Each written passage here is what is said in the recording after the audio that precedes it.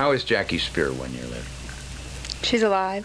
Very glad to be alive. Every time I go back to that moment, I thank God that I'm still alive, because there's no reason why I am alive. Bay Area Congresswoman Jackie Speier was just 28 years old. She was an aide to Congressman Leo Ryan.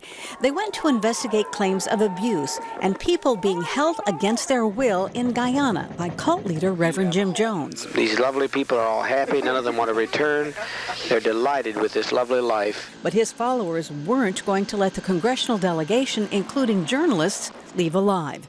They were ambushed as they were boarding their plane. And then Ryan started to run. And so then I ran under the plane. And as I was running, he was hit once.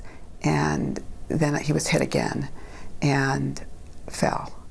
And I just ran to one of the wheels and tried to hide there, pretending I was dead. She was shot 5 times, including a bullet to her back. It was like a semi had just rolled over my body. The impact, the first thing that I felt was the impact. And then I looked onto my right side, and there was, my right arm was blown up, and there was a bone sticking up. We were on that airstrip for 22 hours without medical attention. She was finally airlifted to America, where she would undergo at least 10 surgeries. Do you still have shrapnel in your body? I do. I have 2 bullets still. And then shrapnel as well. Shortly after the attack on the congressional delegation in Guyana, more than 900 men, women, and children died after Jim Jones ordered them to drink a cyanide-laced beverage.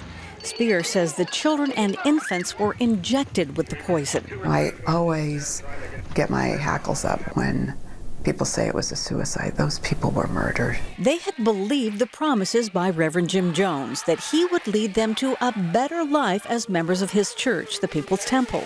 He was powerful and charismatic. He had a reputation in the community for being able to bring peacefulness and harmony to people who were very poor and very frustrated. Reverend Jones was close to prominent leaders in San Francisco government, in spite of complaints against him and by people who wanted to leave his church. I knew that he was an unstable person and was concerned about that trip, and said to Congressman Ryan, "Are you sure we should be going?" You know, he had the sense that he would be protected. There's some people here who believe that this is the best thing that ever happened to them in their whole life.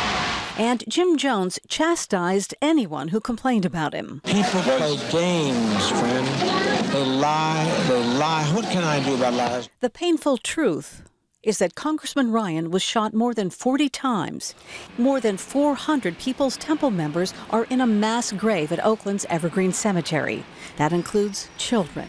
A simple tombstone marks their remains. Speier found a way to survive emotionally. She appreciates all she's been given after her brush with death and the Jonestown massacre. I have lived a very full life.